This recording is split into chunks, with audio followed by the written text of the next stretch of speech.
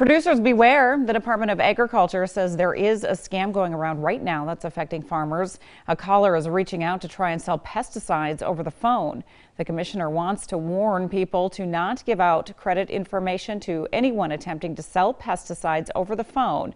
It is illegal to sell a pesticide in North Dakota that is not registered with the Department of Agriculture.